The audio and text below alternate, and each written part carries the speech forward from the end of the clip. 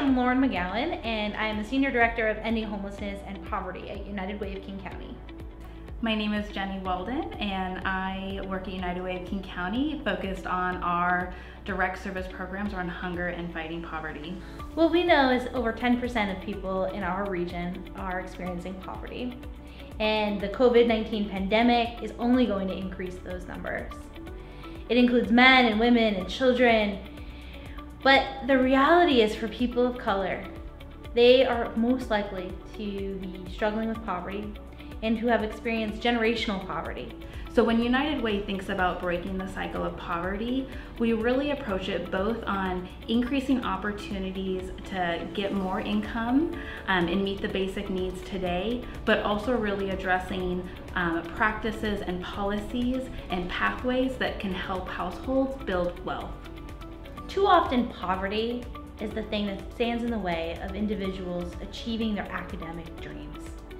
And at United Way, we're focused on disrupting poverty, whether that be in the K-12 system, making sure that students have access to healthy food, or in our college campuses, making sure families have access to income supports and emergency financial grants that will help them persist and complete college. We've heard from so many students and school administrators that the Bridge to Finish services, because they're coordinated and focused on basic needs, have become really critical to supporting students during this time.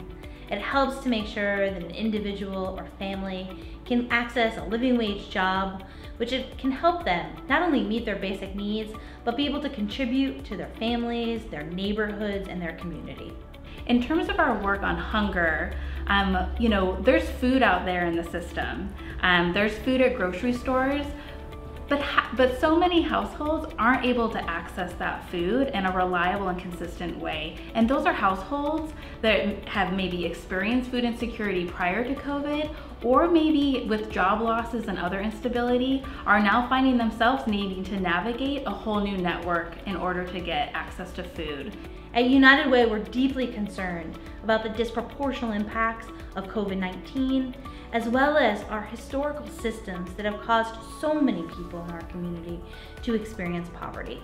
I think what concerns me the most is both an appreciation for the way our community has really rallied around the issues that are faced by so many. And my concern there is, how do we continue doing this over the long term? And how do we create and sustain these different innovative solutions to just create a whole different landscape of how we serve people, how people gain access to resources that is more equitable than it was before?